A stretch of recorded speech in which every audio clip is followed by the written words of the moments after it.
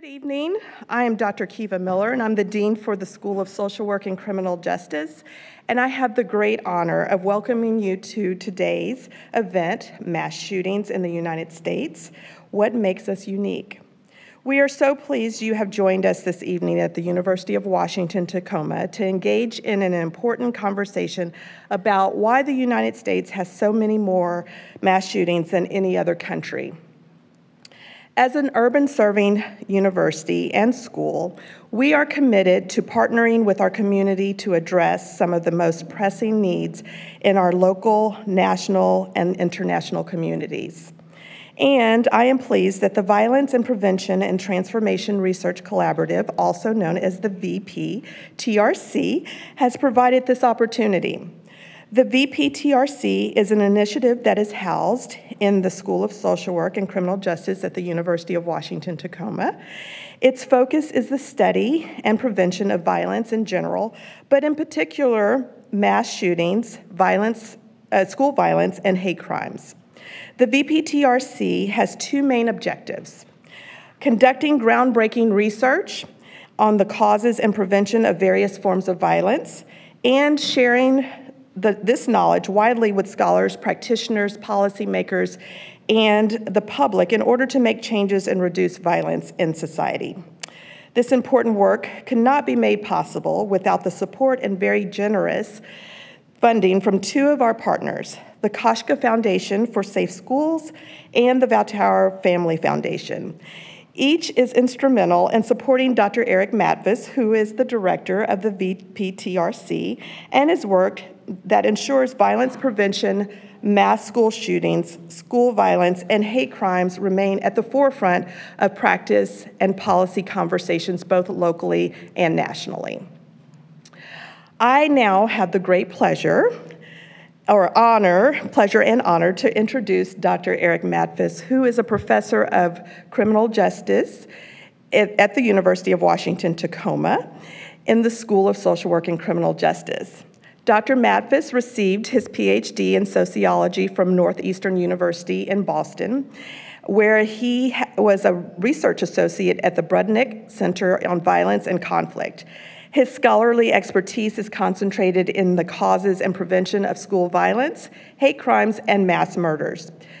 As a recognized expert on school and mass shootings, he has spoken to audiences across the country and around the world, including in the United States Congress and Washington State Legislature. Dr. Matvis often teaches courses in criminological theory, sociology of deviance and social control, criminal homicide, juvenile justice, and diversity and social justice. Dr. Matvis' work has been disseminated in academic journals across a range of disciplines. One of his monographs, entitled How to Stop School Rampage Killing: Lessons from Averted Mass Shootings and Bombings, explores how threats of multiple victim rampage shootings are assessed and prevented in America's public schools. Relatively recently, he published an edited volume entitled All-American Massacre: The Tragic Role of American Culture and Society in Mass Shootings, which examines why mass shootings occur so much more frequently in the United States than anywhere else in the world. I would also like to add that Dr. Matvis has been featured in over 75 media outlets that include national media such as the Boston Globe, NPR, Washington Post, MSNBC's Up with Chris Hayes, The New Yorker, Chicago Tribune, Politico, and HBO's Last Week Tonight with John Oliver, as well as international media outlets such as the BBC News, Al Jazeera, El Español in Spain, The Straits Times in Singapore, Univision, and many more. And it's my great pleasure to introduce Dr. Eric Matvis, who just this morning, just this morning was notified that he has been selected as the 2024 Distinguished Community Engagement Award recipient at the University of Washington, Tacoma. And I saved this moment to personally congratulate him. I didn't text him or I didn't email him to do that because I wanted to do it publicly. So congratulations, Eric.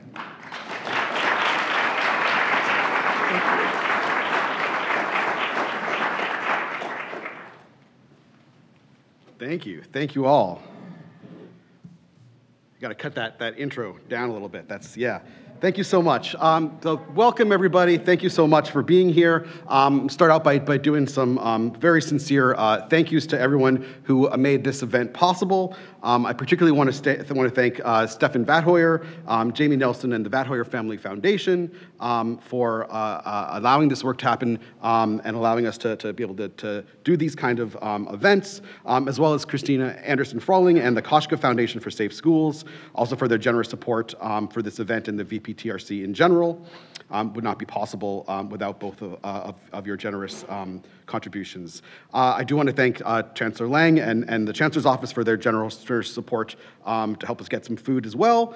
I want to thank my amazing and supportive Dean, Dr. Kiva Miller, my research assistant, Katie Callahan, for her help advertising this event today.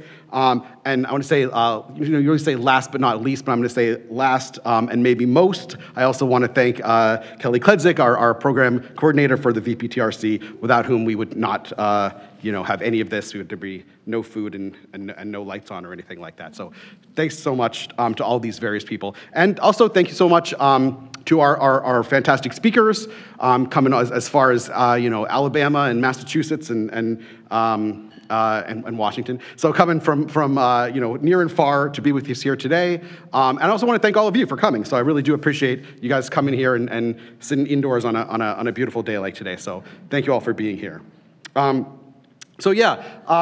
Kiva had Dean Miller had a nice introduction, so I'll skip that, but talk about that. I've been doing this work on mass shootings, school violence for quite a long time, looking at a number of different sort of factors and influences that impact these things, from looking at school shootings and school violence more generally. It's the ways that school discipline impacts the school-to-prison pipeline, school threat assessment and sort of restorative practices, looking at hate crimes and white supremacist organizations, the causes and prevention of mass shootings more broadly, whether that's things like gender and masculinity, sort of structural strain, firearm access, media coverage, copycat effects, all these sort of different things. And so I'm happy to say with funding support from the Vathoyer Family Foundation, the Koshka Foundation for Safe Schools, the VPTRC, the Violence Prevention and Transformation Research Collaborative, is our new initiative that we have in the School of Social Work and Criminal Justice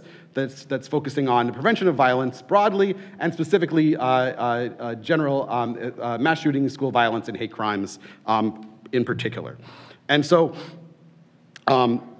this is sort of we're happy to show this is our first year in existence, and this is our second event. We had an event in the fall on sort of a more practitioner-focused event on school threat assessment, and we're happy to have this broader event for you guys today. And so I'm gonna talk a little bit about what we know about mass shootings in the United States, and particularly why this is a uniquely American problem in some ways. It's true that kind of in the last few years, really, we've moved on from this sort of really was a kind of heated debates, quite a lot of arguments about the extent to which the United States even really had more mass shootings than anywhere else, and sort of arguments around that to really a more broad consensus among sort of all credible recent research that we certainly do have far more, the greatest number and the highest share of public mass shootings across the globe. And this has involved lots of debate, much of it, unfortunately, hindered by some, ideologically motivated, particular scholars sort of opposed to that idea. But I think it's moved forward in no small part to, my colleague here, to Dr. Adam Lankford, and his dedication to kind of empirically prove that. And there was, as a result of his research, which demonstrated that this was the case, right, there was media and academic backlash about this, I think, fairly obvious assertion, but he persisted, publishing numerous articles to prove this, even, disproving his detractors using their own data. And because of that sort of contentious debate, over the fact, this basic question, does the United States have more mass shootings, and this sort of being in question, and the fact that that was sort of not clear to a lot of scholars, right? There was very, very little research that really looked at why that was the case, to try to explain, if that is the case, what are the reasons for that? Why is that true? And so, as a result of that sort of particular need, Dr. Lankford and I were able to write this book, to edit this book together, which is really the first book to ever look at that, to try to understand why it is that the United States has so many more than elsewhere. So our book on Temple University Press here, All-American Massacre, co-edited with myself and Dr. Adam Lankford. We have also a chapter about intersectionality and the sort of race, class, and gender dynamics of the causes and sort of motivations of mass shootings by Dr. Daniel Gascon as well, another one of our speakers.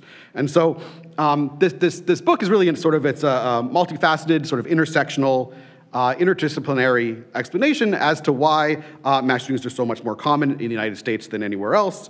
And compared to most prior scholarship, which kind of looked at mass shootings, but kind of only passing consideration of the context in which it took place, and understanding that that it's important to look at why it is the case that it happened in America. Was there particularly American context that helped understand that? And so our contributions that we had was very interdisciplinary, with sociologists and criminologists, psychologists, political scientists, media and education scholars, epidemiologists, and historians. And particularly a focus on exploring how American culture, institutions, and social structures influence the circumstances and frequency and severity of mass shootings in the United States. So, certainly, yes, it's about easy access to guns in a country with more guns than people, which does make us unique. But it's also about gun culture in a number of ways. It's also about lack of political will and polarization and corruption, which stagnates common sense gun safety laws that the majority of Americans, vast majority, agree on.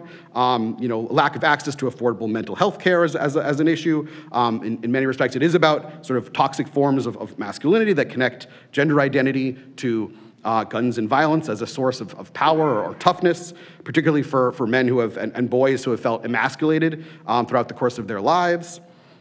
It is often about white supremacy in the United States and how that influences hate-motivated mass shootings that are also hate crimes. It is about the media and how they often glamorize killers, and how media coverage can inspire contagion and copycat effects in people who want to become famous, essentially at any cost. And it is about punitive and exclusionary schools and lack of social supports for those falling between the cracks.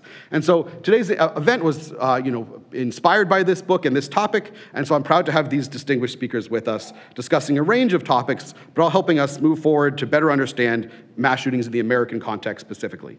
So we'll start with Dr. Adam Lankford, who will I'll do longer introductions for everyone as we go. We'll be talking about particularly a lot of sort of reasons why the United States has more, and some of the context for that, particularly around gun access and media influences.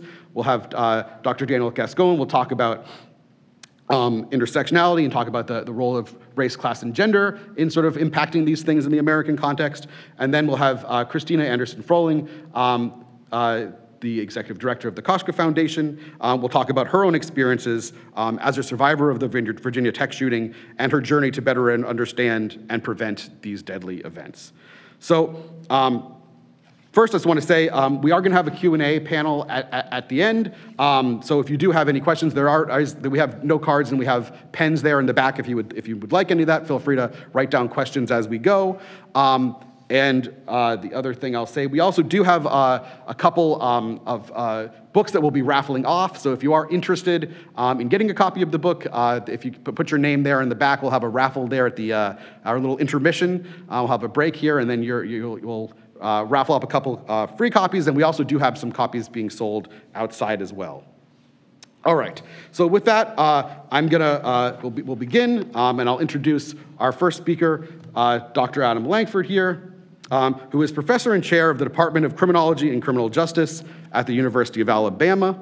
He's the author of 2 books and many peer-reviewed studies on mass shooting, terrorism, and other forms of criminal behavior. His findings have been published in many scientific journals and cited by the White House, by every major media outlet in the United States, and by international media from more than 40 countries.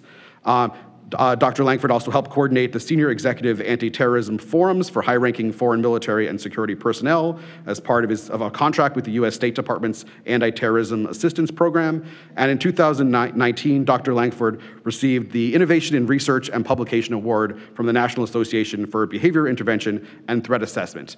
And I'll just add that by my estimation, I think Dr. Lankford is probably the most prolific and perhaps the leading scholar on mass shootings in the world, and generally a lovely person to work with. So I'd like to introduce you to Dr. Adam Lankford, please.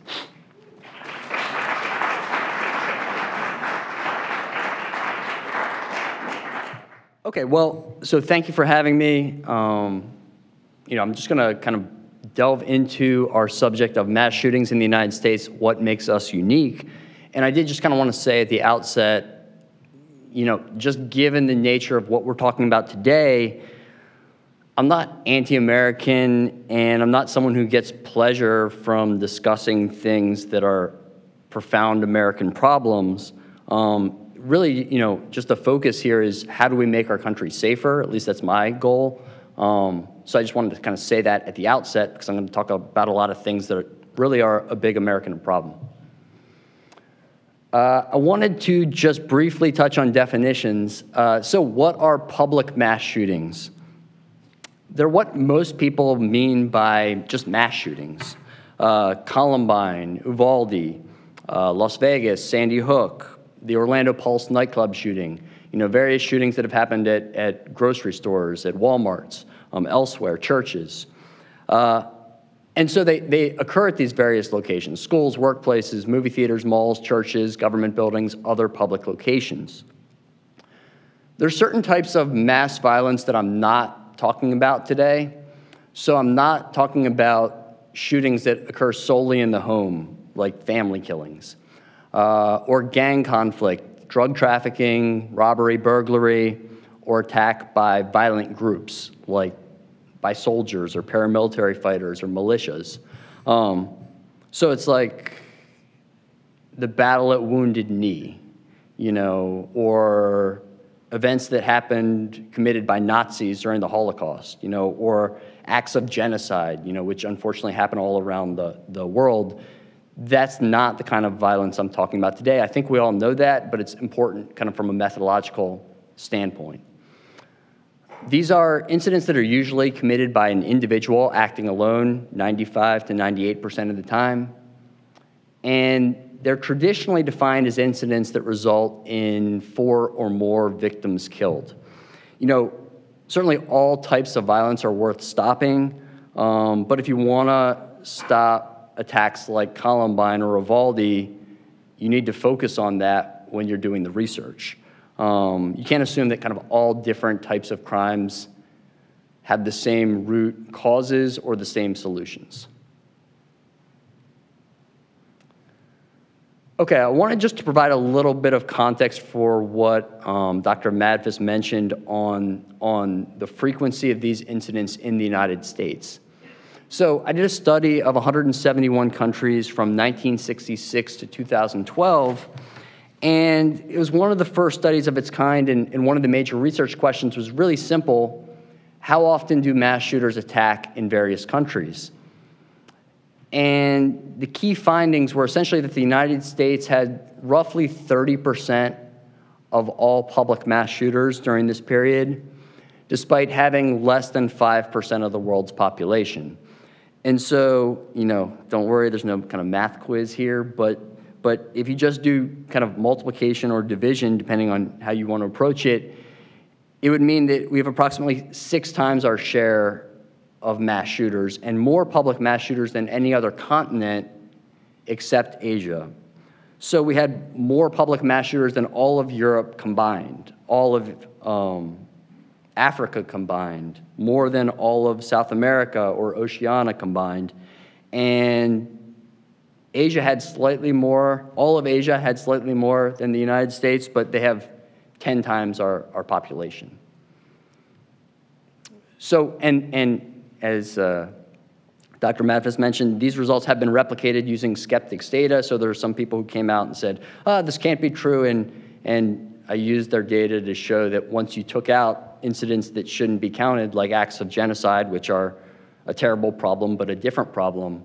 The United States has more of this problem. And then the next research question is, what explains cross-national differences? Why do some countries have more public mass shooters than other countries? And it's a tricky thing to study, because when you want to compare 171 countries, you want data that you have reliably for 171 countries. So there are some things that are easier to measure than others. What I can say based on the research I've done is that some of the key findings included that homicide rates, suicide rates, GDP, and urbanization were not correlates or not explanations for why countries had more or fewer mass shooters. Another way of thinking about this is, it's not that you find the most mass shooters in the most dangerous countries, or the most suicide-prone countries, or the poorest countries, or the least developed countries. Where you do find them is where they're the most civilian firearms. So civilian firearm ownership rates provided the best statistical explanation, and the only one that's been found so far. Now, I want to just kind of share a few things, and if you can't even read that, except you can see the color red, that'll be enough, and I'll guide you along the way. So for that first research question, how often do mass shooters attack in various countries? One thing you can do is you can look at all the data, all the cases, but kind of a shortcut is just to look at some of the deadliest cases. And so after the Orlando Pulse nightclub shooting in 2016, that shooting happened, it started around 2 a.m., so it was like Saturday night, but it's 2 a.m., so it's Sunday morning. And so later that day, the New York Times called me and asked me various questions about the context of this incident. And you see here down in real tiny little letters, that's my name. That's because I provided this data for them just to contextualize how the Orlando nightclub shooting at that time stacked up against other incidents around the world. And you see, just in terms of the red, so it's like there's 5 cases as of that time on this list of the 15 worst. 5 out of 15 is, 1/3. So that's just one way of kind of seeing how disproportionate the United States problem is. Now, of course, there have been other incidents since then, including the Las Vegas shooting, both in the United States and internationally, that would now be on this list. So then, to that next question, what explains cross-national differences and how do civilian firearms factor in? This was a New York Times chart from, I think, 2018, where I provided them data from the overall study I did, and I'll kind of walk you through it. It says the United States has 270 million guns and had 90 mass shooters between 1966 and 2012. Now, when it says 90 mass shooters, it's using that very specific, focused definition, right? Only looking at individuals who killed 4 or more victims and only individuals who committed this specific type of public attack. Again, not family killers or people involved in gang conflict or things like that. And of course, that's only through 2012. There have been, unfortunately, many more since then. But the contrast it's drawing is the United States had, and we actually have far more firearms now too. So the United States had 270 million guns and 90 mass shooters during this period. No other country, in raw numbers, had more than 46 million guns or 18 mass shooters. Visually, it's easy to appreciate because we have mass shooters on this axis and we have firearms, civilian firearms on this axis. And the United States, we're all up here by ourselves as an outlier, right? The bad kind of outlier in the upper right-hand corner. And then everyone else is down here in the lower left-hand corner. And I'll just call attention to the fact that like China and India, their populations are much larger than ours. So you would think in raw numbers, India could have a worse problem than us. Or actually, we could have a worse problem than India, and their dot could be up here too, but they just have more people, so they would look similar until you adjusted for per capita. But so the fact that we're dwarfing them both in firearms and in mass shooters, and we have so fewer people, is particularly remarkable. Now, there's some more complexity here, and that's kind of what I wanted to talk about next. So I've done additional studies on mass shootings and firearms, and I think it's important to recognize that globally, firearm ownership on the one hand and access on the other hand, they appear correlated. In other words, typically, the countries where civilians own more firearms are also going to be the countries where it's easier for civilians to access firearms, right? And so a good question here is which matters more, ownership or access and the ability to become an owner? Now, I used firearm ownership in that previous study just because those are the data that are available. Access is really hard to quantify. But results from my recent studies with co-authors suggest that most of the deadliest mass shooters, at least in the samples we've identified, most of the deadliest mass shooters in the US were not lifelong gun owners or hunters. In this one particular sample we found that was small, only 21% had been gun owners for more than 3 years before their attack. They weren't more likely to be gun owners than the average American male prior to getting the guns that they used for their attack, right? Obviously, they all possessed firearms eventually. And many obtained weapons only after they decided to commit a mass shooting. So at least my interpretation here is that the problem is access more than ownership, at least when it comes to mass shootings. In other words, typically these are premeditated crimes, so you see motive first, firearm second. And that's not necessarily true for all types of gun violence problems. So again, this is my interpretation. The problem isn't that owning a gun increases Americans' desire to commit mass shootings. The problem is that Americans who have the desire to commit mass shootings can easily access firearms, even if they've displayed serious red flags and warning signs. And I'll just pause here to make a little contrast. Again, we're talking about premeditated crimes, and in some of these cases, the perpetrators specifically want to kill a large number of victims. So they may not be attacking with the kind of gun that they have in their closet, right, even if they have one. They are specifically arming themselves with military-type firepower to commit an especially heinous attack. And so I think that's different than your typical crime of passion or road rage or suicide, right? In some of those cases, criminologists sometimes say a homicide occurs if there's a gun too close and a hospital too far, right? Meaning that, like, it can just happen like that. The person who commits murder sometimes calls 911 to report what they just did because they didn't know they were going to do it until after it happened. But that's different than mass shootings, right? So, I'm not trying to say that gun ownership doesn't increase risks, but that's not exactly what I'm seeing with these mass shootings specifically. I don't think anybody's committing a mass shooting, a public mass shooting, because they just realized they had one in their desk drawer, a firearm in their desk drawer, and it just kind of like grew on them, right?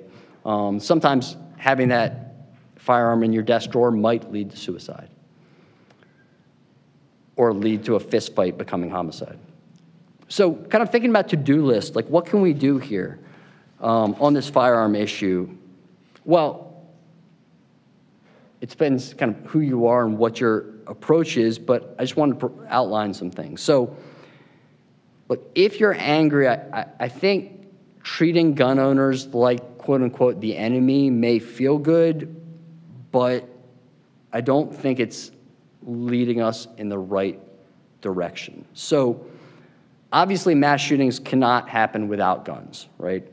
And given the tragedy and the emotion involved, I think it's natural to look for someone to blame. But look, 99.99% of gun owners will never commit a mass shooting, and most do want to prevent attacks and save lives. In fact, part of the problem here, and we have some authors who tackle this in the book that Eric mentioned, is that many gun owners are seeking protection so they can feel safer. So you sometimes see mass shootings followed by increase in gun purchasing because there are people who think buying a gun will make them safer from the next mass shooting, right? And so the cycle escalates. A 2023 Pew Research Center poll found that 72% of gun owners in the United States cited protection as a major reason why they own firearms. So now I have kind of some interesting polls that I wanted to share with you, and I'll throw out a caveat. I pulled 3 Fox News polls. Now, I did that not because it's my go-to source for reliable information, but I guess what I was looking for was if even these Fox News polls provide reason for optimism on finding a middle ground or making real progress, then that is exciting to me, right? If even the Fox News polls suggest that Democrats and Republicans and gun owners and non-gun owners might agree on some things, well, now we're maybe really working with something if we take it in the right direction. Okay, so what Fox News poll. This is from April 21st to 24th, 2023. That's about a month after the Nashville school shooting of a year ago. Yes, concerned that you or a loved one will be a victim of gun violence. So all respondents, 51% said yes. Gun-owning households, 44% said yes. So that's pretty close, and then you see the other numbers as well. And so I find this interesting for a few reasons. One is because it shows the gap between people in general, Americans in general, and gun owners in terms of their concerns. That gap's not that big, right? We're kind of all afraid of some similar things, or at least a big chunk of us are all afraid of similar things.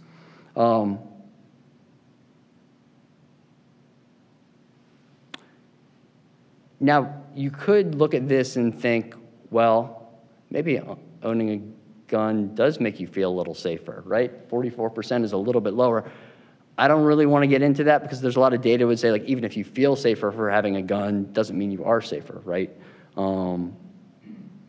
But more broadly, I guess I'd say, look, it takes courage and maturity to seek a reasonable middle ground, and that's, I guess, what I'm trying to encourage people to do today.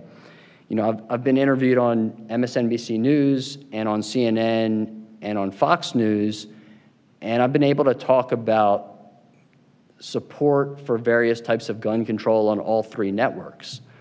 And I feel good about that. You know, when I go on Fox News and have the host actually give airtime to talking about gun control, that's a step in the right direction. But I don't think we can get there without the right level of maturity.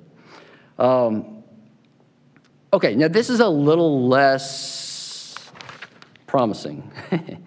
It's a bigger source of a disagreement here. This is a poll, again, these are from the same time period, favor proposals to reduce gun violence. So we see big disagreements here. Ban assault weapons. Overall, 61% of American respondents said yes, but there's a big split. 84% of Democrats said yes, ban assault weapons. Only 36% of Republicans. And then the flip side is more citizens carrying guns. Would that be a good thing? Do you favor that? Overall, slightly less than half of Americans said yes.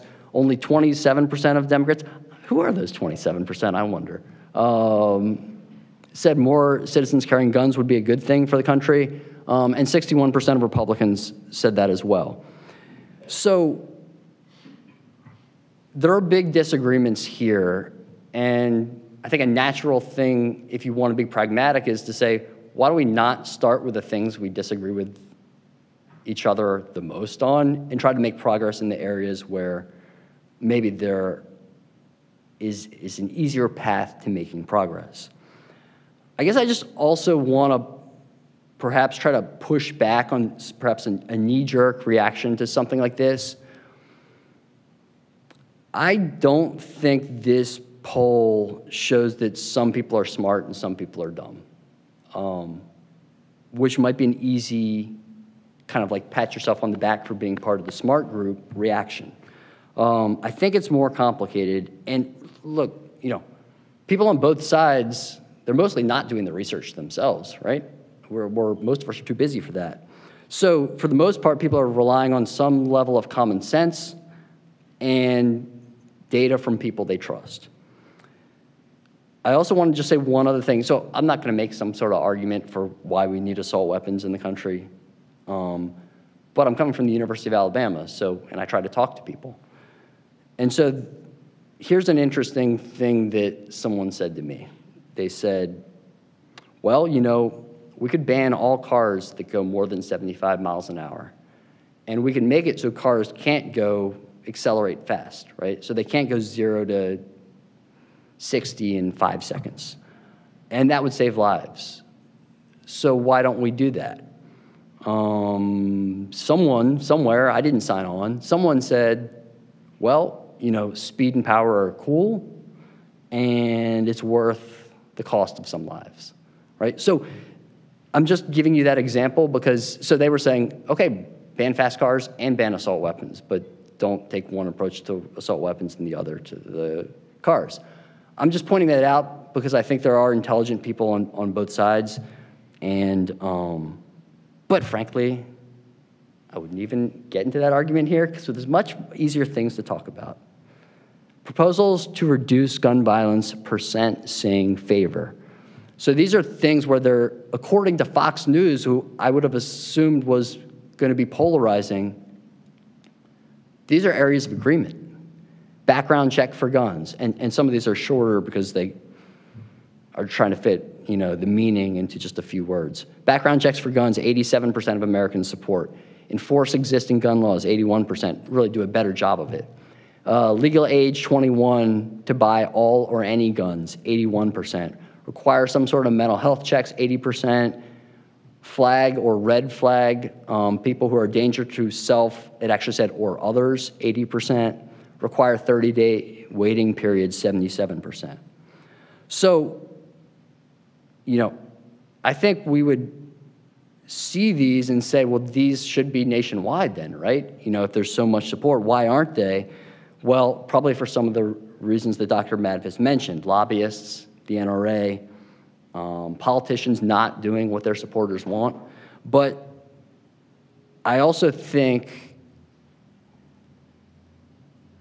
the more we fight with each other, the less likely it is that we'll get these kind of things passed, right? So after Parkland, there was an NRA spokesperson who came out in support of red flag laws. And I think red flag laws are essentially these laws where it's like, if there's a glaring sign, let's make sure we take the firearms and prohibit purchase for someone who's a clear danger to themselves or others. You know, but then there started to be fear of red flag laws because like some guy would be a jerk on Twitter and people would say, hey, we need red flag laws to take his gun. And it's like, so when you start scaring people and say, who are gun owners and say, oh, we're just gonna take your guns for any reason because we don't like you or because you're politically incorrect or because you're a jerk, not because of the things that actually are the reasons why we'd be scared of you committing a mass shooting, or harming someone, then we get polarized again. So just to kind of summarize on this political point, if we knew we could only make progress by working together, not by defeating the other side, not by us winning and them losing, if the only way to make progress is working together and pressuring our political leaders, why would we ever antagonize the other side? Well, maybe because of anger, which is reasonable. But I guess I would rather be productive than be indulging myself in being mad. Okay, I'm going to move past firearms here and talk about culture. Only a little bit of some of the variables we talk about in terms of culture. So, U.S. fame-seeking and capitalism. I'm sure many of you have noticed this, but increasingly in America, fame is viewed as the ultimate form of success. For many people, it is past wealth or money as a form of currency or a form of prestige. And some examples of this, public polling from the past 10 to 15 years show that when children aged 10 to 12 are asked about the most important thing for their future, their most common answer is to be famous. More middle school students say they would like to work as a famous celebrity's assistant than become a senator or a CEO. That's just being the assistant too, getting coffee. 51% of Americans age 18 to 25 say that to be famous is one of their generation's most important goals in life. 50% of millennials say they believe their life should be made into a movie. And 15 to 20% of millennials say they'd give up having children, getting married, or ever interacting with their family again if they could be famous. Now, these are polls from the past 10 to 15 years. My guess is, if you interviewed young people today, it would be worse. It would be more extreme. But then also, some of these people are now in their 30s or early 40s, so that's not great either. So not asked here, right, was, would you kill for fame, right? But in a country of more than 300 million people, we know the answer is not 0%, right?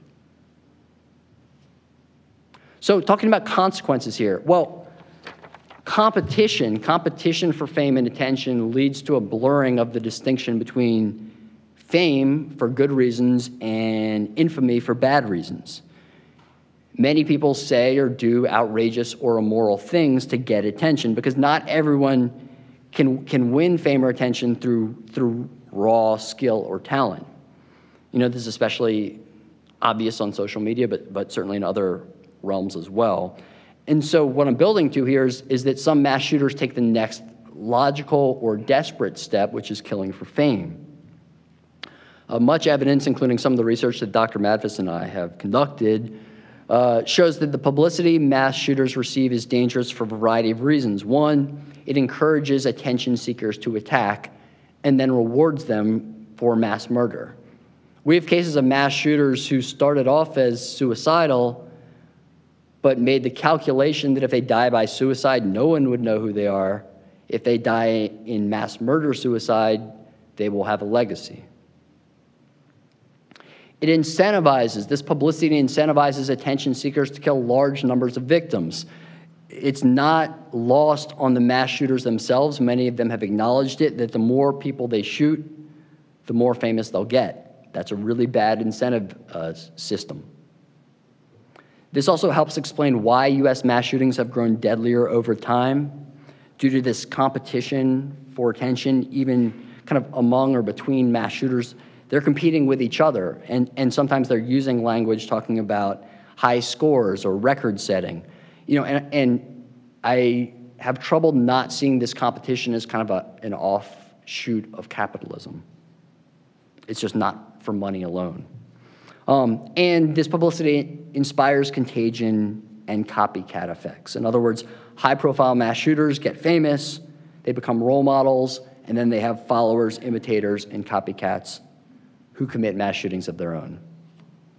Now, kind of a concerning thing that ties this together is the exporting of America's mass shooting problem. So I did a recent study with a co-author, Jason Silva, and our research question was globally, who are mass shooters from 2000 to 2022 most likely to consider their role models? And we looked at American mass shooters and shooters from other countries. American mass shooters, perhaps not surprisingly, were 3 times more likely to have been influenced by another American mass shooter than by a mass shooter from all other countries combined. Meaning, when American mass shooters are committing copycat attacks, they have American role models. Now, again, this might not surprise you. A study by the Council on Foreign Relations says, Americans, in general, we don't have a ton of knowledge about world affairs and tend to be kind of inward-looking.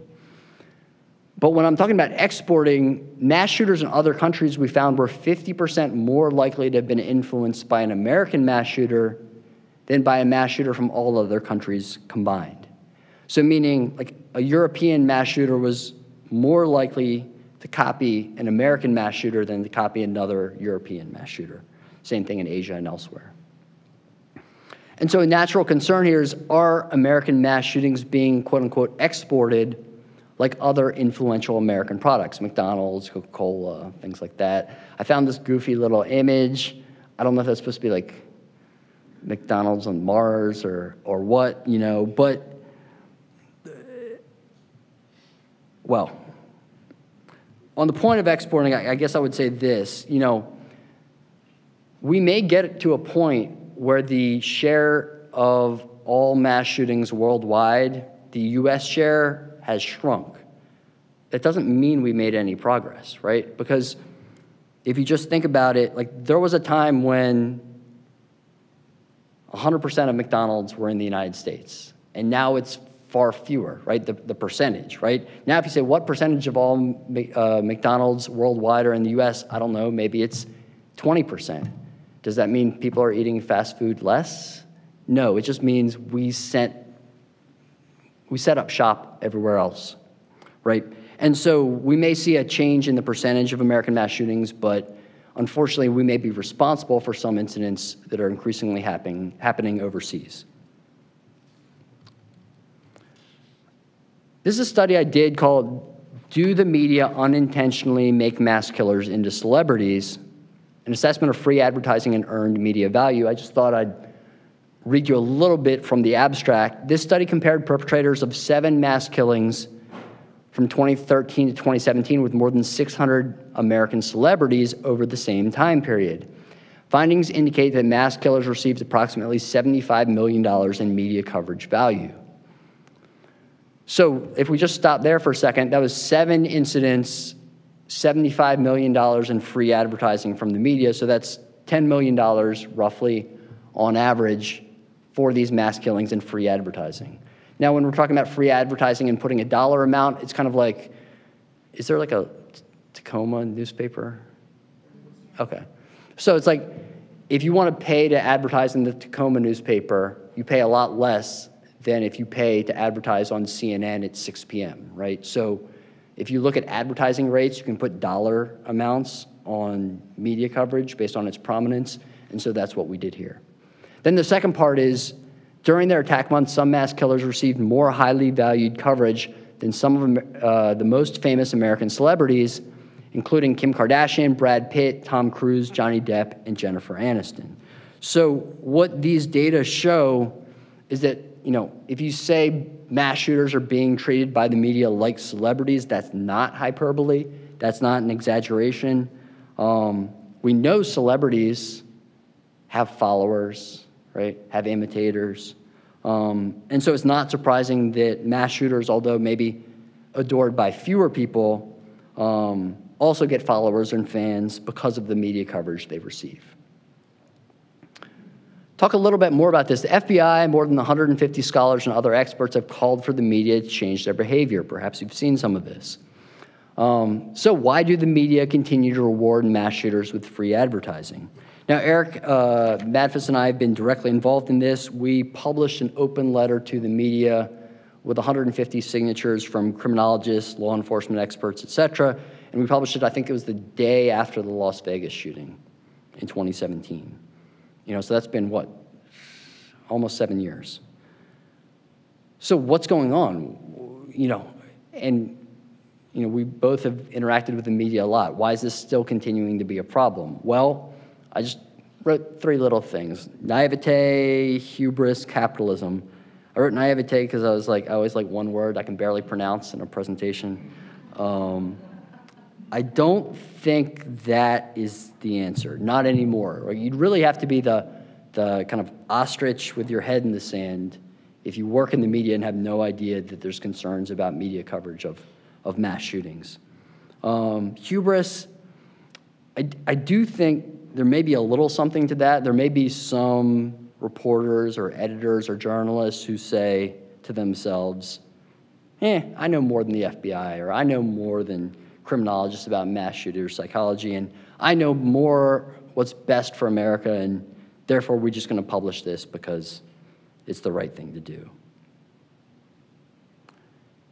And then the third thing I have here is capitalism, right? I think there's no doubt that there are media companies that are profiting off their salacious coverage of mass shooters. And sometimes this is kind of rationalized because everybody wants to be able to sleep at night. But it's rationalized in a capitalist, competitive context, because you may have a media company and you say, we need to survive. We're doing important work. We're covering politics, we're covering the economy, we're covering all sorts of social suffering, and if those people over there are being salacious in their coverage, we have to do it too. Now, you said there's like all sorts of like moral philosophy that would say that's bad, or like what you teach your 4-year-old would tell you that that's bad logic. I would agree with you, but I've heard that argument made to my face. I wanted to give you an example of dangerous or reckless coverage. This is from the Washington Post, front page of their website. Parkland suspect, so this is after the 2018 Parkland school shooting, in which I believe 17 victims were killed and many more were shot. Parkland suspect detailed plans in chilling videos, I'm going to be the next school shooter. In the brief recordings, suspected gunman, and then I put those little, low-tech green circles and ovals. I just put them in there, for taste, I suppose. In the brief recording, suspected gunman, and then they named him, outlined his violent plans in grim detail and gloated about the notoriety he expected to gain. And now this is a picture of him from his own pre-attack cell phone video, in which he referenced that he would be famous. Now, I gotta say, even my undergraduate students immediately recognized the irony, perhaps the hypocrisy, that the Washington Post is publishing this article talking about the notoriety he expected to gain, and they're giving it to him, right? And I don't think it's because there's a lack of intelligence there, but it's pretty hard to defend. This was months after his attack, by the way. It's not like this is the breaking news coverage when his identity was unknown or perhaps of greater news interest. Another example, this is from CNN's Twitter page. Now, I mentioned that I've been interviewed on CNN, and now I'm criticizing CNN. That is awkward, tough, right? Uncomfortable. Maybe I'll never be on CNN again, and I'll live happily ever after. That's fine, But my point is, you got to decide, are you in it for yourself, or are you in it for more than that? Now, I scribbled out these two things as well.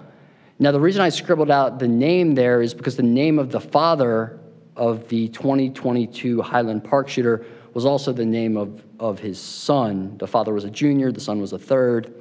So this is the attack that happened outside the Chicago suburbs at a parade on July 4th.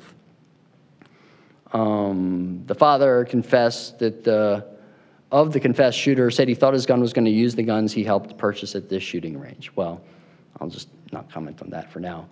But what I will comment on is at the bottom, I just responded, CNN's audience is mad because they're publishing the Highland Park shooter's picture for no discernible reason other than clickbait. And then what I really love is how mad people were. I like the outrage because here I just gave you some examples. I just, screen grabbed, I think, 5 of them.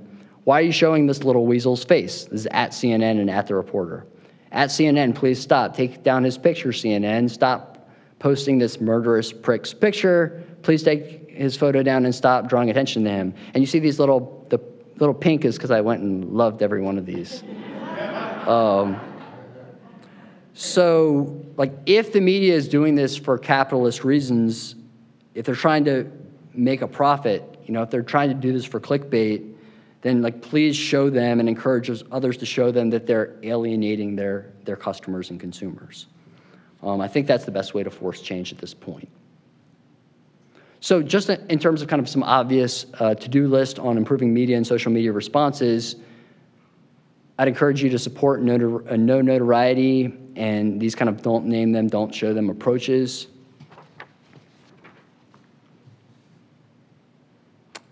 Educate, encourage, pressure, and or shame others to do the same. We can discuss important details as I have this entire presentation and as our other speakers will today as well, without using mass shooters' names and images. I actually just ran numbers because I was curious, and if you look at most media articles, if you just took out the perpetrator's name and wrote the 2018 Parkland shooter or something, 98% of the articles unchanged, completely unchanged. Now, just emphasize, like, confronting the media or friends or family who use social media, if you see them doing something that's irresponsible, can require courage and tact, too. I think this conversation needs to be repeated again and again, especially when you see things that are dangerous. Further reading, I'm just going to mention a little bit about this book, but I'm also kind of aware, I guess, of capitalism, right? So here's what I would say. So in case people are interested, the book that Eric mentioned, I just want to tell you a little bit about it. Edited book, 23 chapters by other scholars besides us with various areas of expertise. There are a bunch of other cultural factors that I couldn't touch on today. Masculinity, racism, politics, education, more about gun culture, mental health, that is touched on in the book by other people writing besides us. I didn't really want to pitch it, so I just put these 2 quotes. One's from the Senior Director of Research for Everytown for Gun Safety. Book is a sober but deeply worthwhile read. Yeah, I mean, it's not a fun subject. And we have a nice quote there from the director of the Mahatma Gandhi Center for Global Nonviolence. Now, I guess last thing I'd say is, I'm not pushing this book for capitalist reasons, right? Eric and I aren't making significant money if you buy a copy. So just to prove that I'm being genuine, please feel free to steal a copy or buy 1 copy and share it with 50 of your friends, okay? All right, thank you very much.